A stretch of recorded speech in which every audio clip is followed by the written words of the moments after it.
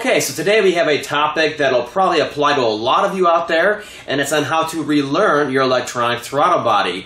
Now, this procedure should be done anytime it's been changed, obviously, anytime the battery's been disconnected or went dead, same thing, obviously, or anytime you've cleaned the electronic throttle body. They're all three different instances where the computer, the PCM, has to relearn the closed idle values. And that's very important for overall idle quality. It can prevent idle hunt, and also it can affect shift points of the transmission because it's the biggest input, I guess you could say, for the overall torque load value computed by the PCM on there. It's all inferred based on the throttle angle. So if it's off, everything else can be off from that point on back.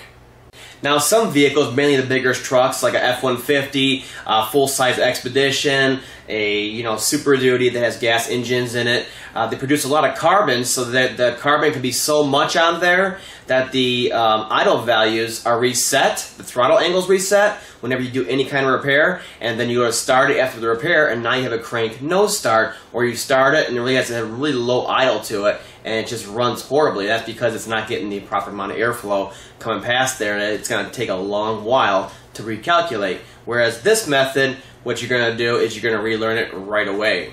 And that brings me to my next topic. If you are doing any other repairs where you disconnect the battery and then those values are reset, you're going to want to clean the electronic throttle body before this reset and relearn procedure takes place. That's very, very important for the idle values also. So it's a few things to take into account. Now, if you are cleaning your electronic throttle body, what you want to do is follow my video. I'll link it down below on how to clean that properly and, of course, safely. If you don't follow that video and do it properly, you can actually have a chance to chop your finger off on there. These electronic throttle bodies with their motors and their gear reduction on the side here, they're very strong and it can get real dangerous real fast. So just follow my video on that, and I'll link to that down below here.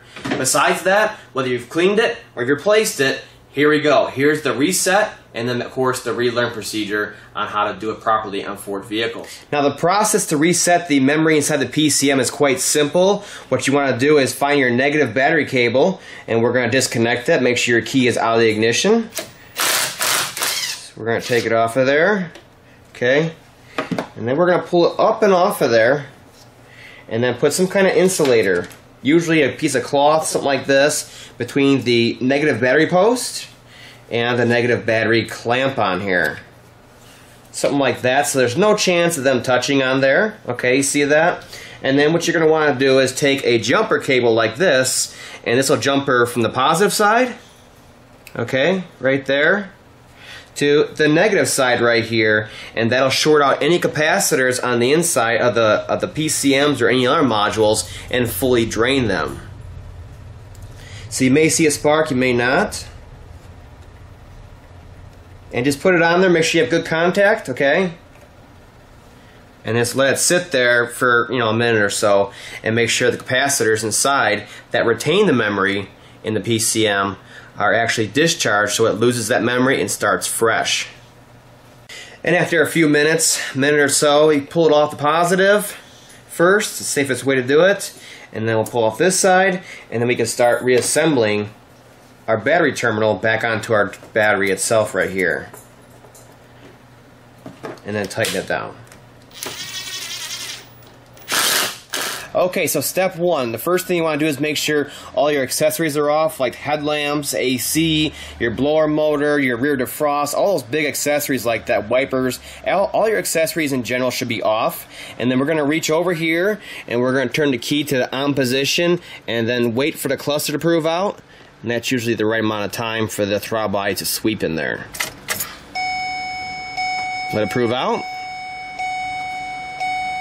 And then we're going to start the vehicle. Now, once the vehicle has started, you want to let it idle for 10 to 15 minutes, let it get to that full operating temperature, and then wait another 5 minutes thereafter so it can learn the cold to full hot values for idle trim on there. And what we're doing right now is we're learning the base idle trim.